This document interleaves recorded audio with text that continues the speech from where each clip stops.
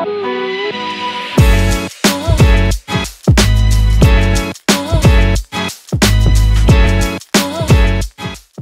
guys, and welcome back to another tutorial. And in this tutorial we're going to be setting up integration testing, kind of as a continuation to my last video where we set up the GraphQL project.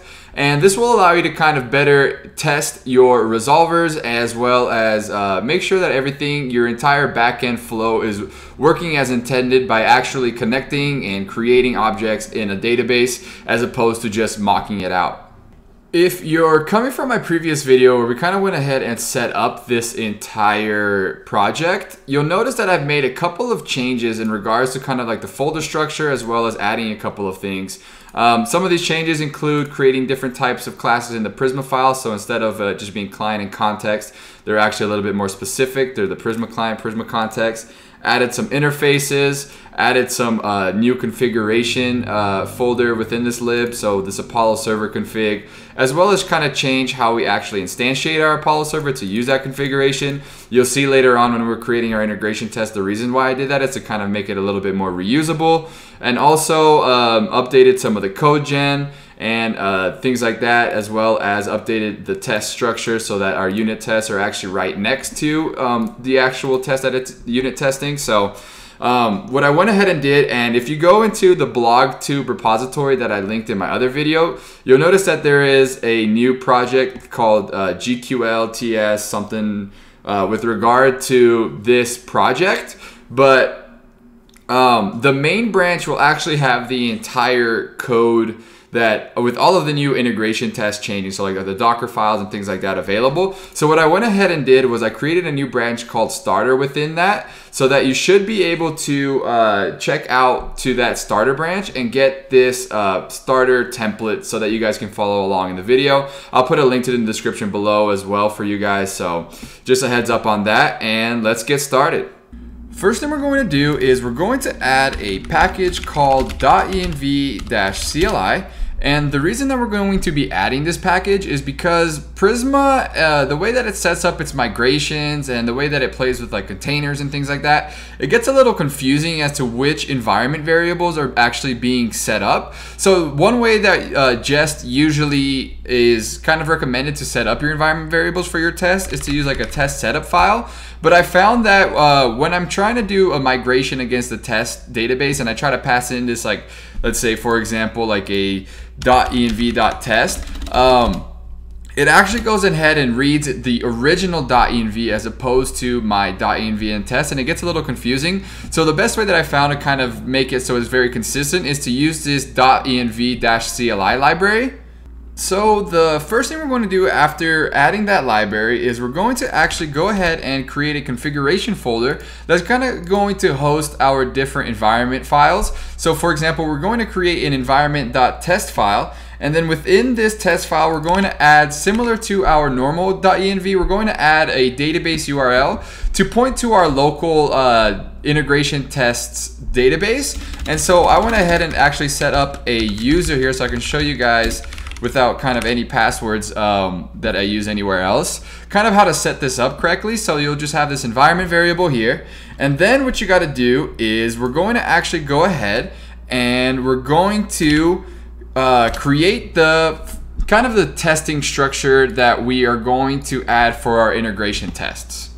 This folder structure is going to kind of be similar to our old structure, but instead we're going to have an integration folder and then kind of follow along where our GraphQL folder structure is happening. So after we create that folder structure, we're actually going to go ahead and create a integration test for the createBook mutation. And as you can see here, I kind of split up, you can actually change the file name with .int, and if you haven't noticed, I've also changed my book service test to .unit.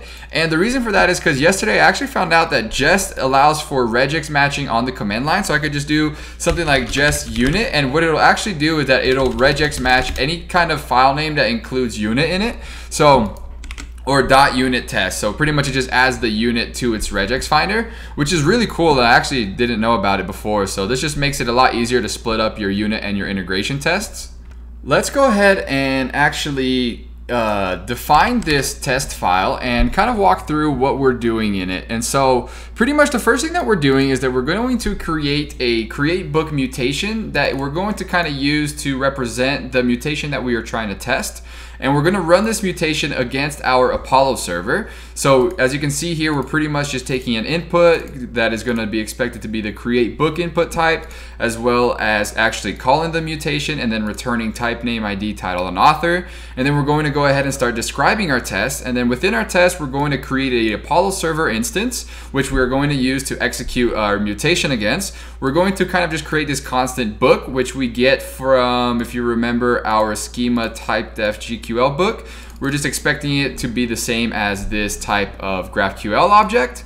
Then we also go ahead and before all of our tests run, we actually go ahead and create a new Apollo server. And you can see here that we're actually using that Apollo server config that I mentioned that I split up a little bit before. And the reason for that is because I wanted to make it reusable. So this is kind of easier for us to do it within all of our integration tests. And then after we actually go ahead and run these tests, what I want to do is I actually want to go through the database and delete any books that I already created. So if I create a book, I don't want it to be lingering for my other integration tests. So what I go ahead and do is I delete many, and then I also go ahead and disconnect that Prisma client, and because we're going to create a new one at the next pretty much at the next integration test file that we run. So, and that's okay because it's not a very expensive operation to create this Prisma client, so that's totally fine.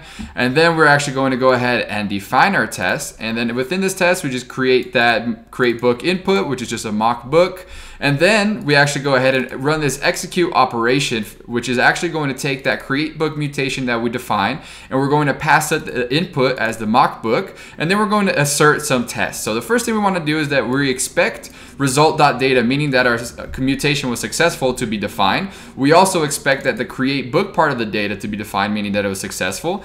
And then we're going to break that out into a variable, which then we're just going to go ahead and do some assertions as to what we expect. So here, type name, we expect it to be book, the title to be title, author to be author.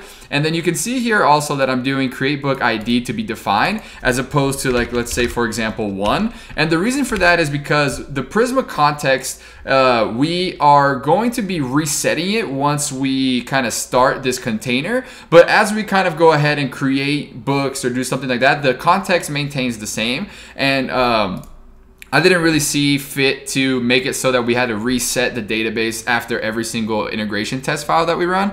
So I just let it be defined, meaning that it should be there, meaning that it exists. And with that, we can actually go ahead and probably update our test scripts within our package.json. And let me actually make this a little bit bigger so it might be a little bit easier for you guys to see. And what I'm going to update is I'm going to update our test, and I'm going to change it around a little bit. So as I mentioned earlier, there's Jest has this regex matcher that you can actually add. And the way to do that is, so I'm going to do jest unit, meaning that catch any file name that has .unit within it and add it to my regex for my jest, which would be the unit.test pretty much. So that's going to run all of our unit tests. And then for integration tests, it's something similar. So it's just int, and then the -i is kind of used to avoid race conditions. So it means run one at a time as opposed to asynchronously, where you might have two different things inserting, and the thing that you return is the Prisma context returns something different. So be careful with that. And then I'm going to update our test to run both of these together. So we're going to first run our unit tests, and then we're going to run our integration tests. Quickly before we get too ahead of ourselves, as I mentioned before, we have this to be defined. I kind of want to show you guys what would happen, for example, if I were to make it to be 100. And the expected behavior, at least how I kind of saw it initially, is that when we run our integration test, it should have a database that the context is brand new and everything is fresh, right? But as you'll notice, that since we're using the ID to kind of be this auto incremented value of 1, here you can see that we actually received 5, and that's because I've kind of ran these tests 5 times. So then the Prisma context for this kind of database is set to 5 right now. And One way that we could actually go ahead and set this to kind of be a little bit more consistent is if we wanted to kind of reset this context anytime we're going to run our integration test, right? So the way that we do that is let's first go ahead and change this to be 1. And then what I'm going to do within our package.json, I'm actually going to create this new script called generate reset. And so pretty much what this is going to do is I'm going to tell Prisma to kind of migrate a reset, meaning, hey, whatever context already exists within this database, completely erase it. So let's start everything from scratch, right? And so once we do that, what we can actually do is we can actually update our integration test. And here kind of comes that .env CLI that I mentioned a little bit earlier, where I couldn't really get this to work with the setup files because it would set up my normal environment and then it would look at my the wrong database and it would reset the wrong context and everything like that. So what we're going to do is we're going to update this to actually go ahead and run this .env CLI, and we're going to point it to our env.tests configuration here so that it could tell itself that, hey, we're actually going to be using this user, this password, and we're going to be looking at the test database to go ahead and run our reset, which will just reset that database's context. And then before we run our integration test, we're also going to pass along that config.env.test so that it knows to run our integration test against that database. So if we go ahead and redo our integration test here, you can see that the test actually didn't run correctly, and it ran the first part, which we can quickly look at to see that it did reset the database successfully, but I forgot to include the -e flag, so I didn't know where to look to point this in .env environment variables. So now if we actually go ahead and run our integration test again, we're going to be able to see that we're kind of going ahead and creating this database reset. We're then also going to kind of use this initiating migration to create our table. And then we're actually going to go ahead and run our integration test. And if we remember correctly, we actually changed this to be 1, meaning that this is going to be expected to be the first book created within our database context, right? So once this finishes, you can see here that it passed, and that 1 is, it's always going to pass correctly this way, but the reason for that is because we're resetting the context every time. And what I mean by that is we reset the context at the initial start of the integration test. But what were to happen if I say, for example, let's create a exact copy. So let's just create mutation 2-int.test.ts, right? And let's say we run the exact same integration test, right? So then if I go ahead and run test integration, what is expected to kind of happen, right? Or at least this is how it happened with me when I was kind of playing around with this, is that I expected that running this kind of delete many within the after all should erase all of the books, and then when I go to create the new one, it's going to create at 1 again, and that isn't necessarily the case of what happens, and that's because we're running the same kind of Prisma context, Prisma client throughout these integration tests. So what you'll see here is that our createBook mutation actually passed because it did expect it to be 1, but then once we actually go into the mutation 2 test, you can see here that the actual value received is 2, and that's because we're reusing the same context between these two integration files, but we're only resetting the database at the initial call of the integration test. So that's kind of just a quick explanation as to why I prefer to just leave it as to be defined. I didn't really necessarily want to kind of keep looking as to how I could reset the database context after each file, and so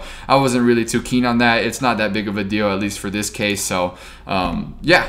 And we can now go ahead and actually remove that test, and let's say, yep, let's change this back to be defined. And there we go. And so the next thing that we're going to do is we're going to go ahead and start setting this up so we kind of have this local integration test working correctly. And sometimes, I'm sure you've always heard like, oh, but it works on my machine, and that can kind of become annoying. Like if your configuration on your local machine of Postgres might not be correct, or it's a different version, or who knows what could possibly happen. One way that I kind of like to add a little bit more robustness to my testing is that by adding a Docker kind of test environment that'll be the same no matter who runs it from what computer. And one of the prerequisites that I kind of have right now is that you should have kind of Docker installed, but if you don't, you can actually go to their, just Google get install Docker, go ahead and follow their Docker installation, whether it's using Linux that you'll just use apt-get, or you can use their Docker desktop. So once you kind of have that installed, what we're then going to want to do is we're actually going to go ahead and we're going to be creating a Docker Compose.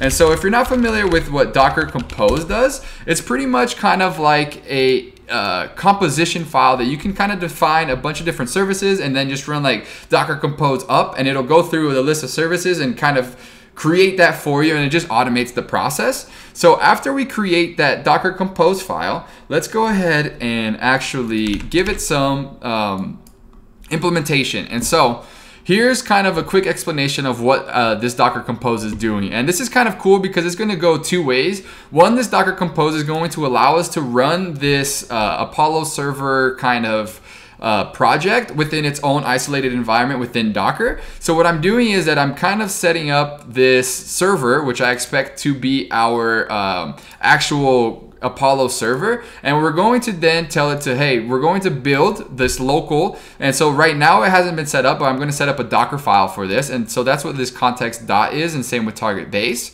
But then what I'm doing is I'm going to tell it to, hey, these are the ports that I want to use. So 4000 on the left is your local host machine. So this is like my computer. And then the right side of it is actually the Docker container port. So my local computer port 4000 is going to map to the Docker port 4000. So that way you can kind of communicate. I'm going to add depends on because I want my server, it depends on this database to be up and running. And then I'm going to create a network for them to be able to communicate between each other. You could probably use the default, but I like to just kind of set it up so that it's not too difficult to just set up like a custom network.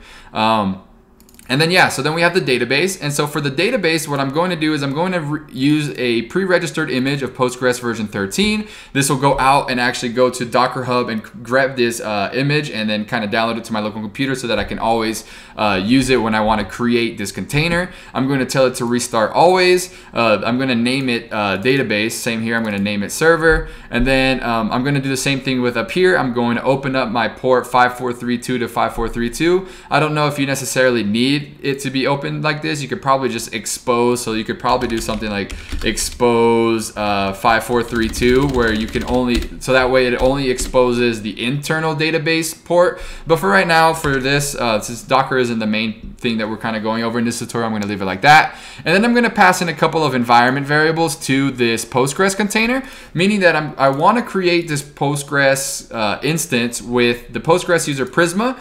The Postgres password is also going to be Prisma. And then the database that we're going to be using is test, similar to how we just set up in our env.test here. But this would be Prisma.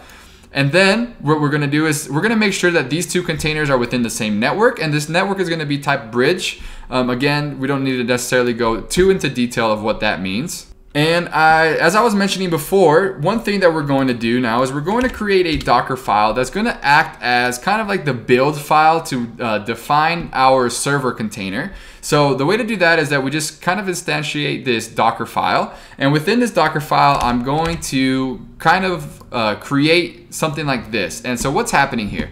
So pretty much similar to the Postgres, what I'm doing is I'm kind of grabbing this node 14.15.4 Alpine, which just Alpine is pretty much like give me the least amount of things I need, dependencies I need really to run this as a container. And I'm going to instantiate this as my target base. So as if you've noticed before, Docker Compose is actually going to build the context to my target base as well. And so then what we're going to do is we're going to set the working directory, and then we're going to first install bash. And there's a reason that we're installing the bash within this container, and I'll get back to that later. So then what pretty much all we're doing here is instead of installing dependencies, we're kind of just going ahead and copying a bunch of files from our local project to this container project. So pretty much what we're doing is like, hey, let's create package .json and yarn lock, and we're going to send it to our container/app. Same thing here. So like right now you can see that we're doing this environment.docker, but we actually don't have that. And so what we want to do is we're going to go ahead and create a config/env.docker.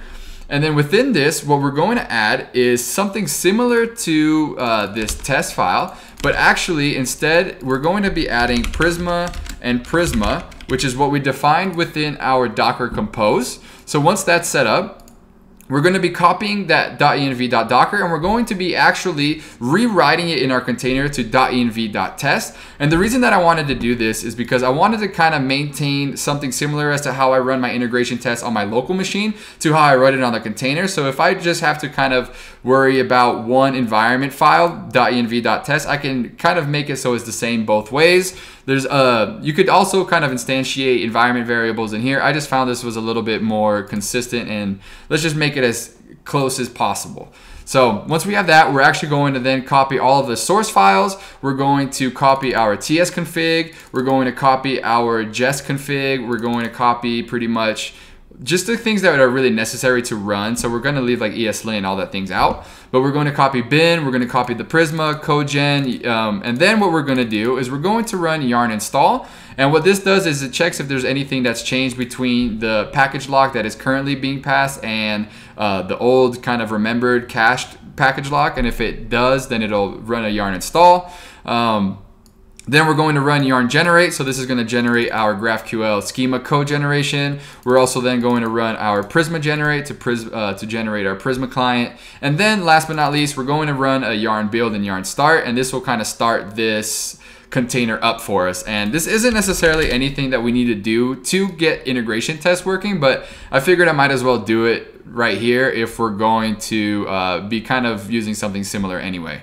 And the next thing that we're going to do is we're going to be adding this kind of wait for it shell script. And this is a pretty cool thing that I was able to find online, and it's on a GitHub. It's got I think 2,000 forks and quite a bit of likes. Pretty much what this does is it tells me like, hey, I'm going to be running some kind of script or some kind of command on this container, but I want you to actually make sure that the other container, for example, I want to make sure that my database container is actually up and running before I run these scripts. So you can kind of pass this script along, and it'll actually wait until that other container or whatever you're waiting for actually gives kind of a signal saying like, hey, I'm ready to go, or I'm up and ready. And then it'll actually go and execute whatever the command is. So I don't necessarily want to go too into depth. Honestly, I haven't really even looked at this myself. I just know it works pretty well. So there's that. And then what we're going to do is we're going to go ahead and add our Docker scripts to our package JSON. And so what we want to do is after Prisma Studio, I'm going to kind of create these couple of Docker scripts. And pretty much what we're doing is we're going to be, let's just make that down here. And then there we go. So pretty much what we're doing here is Docker up is going to just run Docker compose up, which just pretty much builds and starts our containers. Docker down is pretty much going to tear everything down once we're done.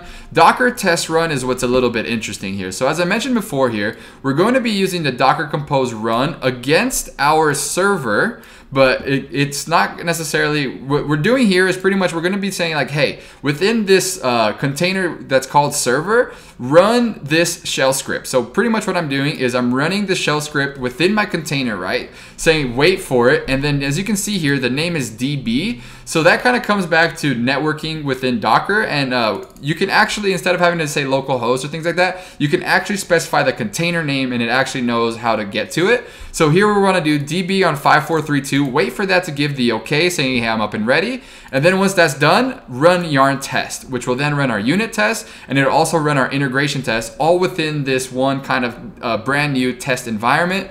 And it can kind of be consistent between no matter whose computer is running from it.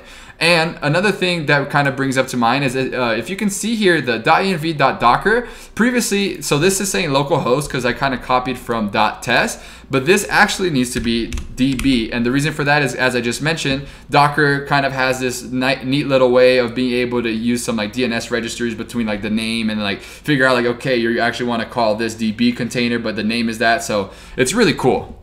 And the best thing that we can do to make sure everything is running correctly is let's just go ahead and actually run our environment file. So, or not file, my script. So pretty much what this is doing is we're telling, hey, let's create our Docker container ecosystem. Then what we're going to do is we're going to run that set of commands against that server container. And then once that's all done, so if you're not familiar with how chaining commands within kind of like command line works, I found that you can, if you do and, pretty much what that means is saying, hey, if this exits successfully, then run this. And then there's another one by or, meaning that like if this fails, then run this. And then the cool one is if you just put a single ampersand, and I also didn't know this until this week. If you put a single ampersand, it pretty much says no matter the outcome of this previous command, if it succeeds, run. If it fails, run. So this pretty much just guarantees that no matter what happens within our Docker run, if our test failed or something like that, it will always bring down all of these containers that we just set up for this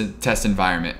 And with that, just a little bit more cleanup. What I actually like to do within the Docker up script, I actually like to add the -- build, which pretty much just tells Docker like, hey, generate a new image, meaning that it's going to be kind of like a fresh install every single time. And then the kind of annoying thing about this setup is that I have kind of split it up into a bunch of different environment files, right? So as you can see, I have .env.docker and then .env, and these kind of resembled each other, but this is kind of the Docker way. .env.docker.test is supposed to kind of resemble the .env.test. And the reason that I do this is because, as you can see here, I'm actually using this kind of the DB, DNS, registration, Docker network kind of setup. I'm not entirely sure if using localhost, I think should possibly work as well, but I like to kind of just keep it safe. Let's just split up my Docker as well as kind of what I'm expecting for my local stuff. And then also what I like to do is I like to go ahead and also in the Dockerfile, I need to make sure that all of these files are actually being kind of configured correctly, meaning that, hey, let's actually send over our config.env.docker as well as the config.env.docker.test, and making sure that those are available within our container, and then that they're actually being kind of like rewritten to the different type of environment file. So then actually what I can also then do is I also modified the test environment, the Docker test run. So what previously was happening was that it was kind of generating a new instance running against our database and then kind of removing it. But what we could actually do is, since we're already initializing the kind of the Docker container for our server project, and you can see here that I changed to actually run the cmd yarn start, and the reason for that is because this allows it to actually exit after we run yarn start, as opposed to if I would run yarn build and yarn start, it actually started the container, but it would be kind of stuck in this hold because it was still within it, and then we'd have to kind of close the container in order to get out of it,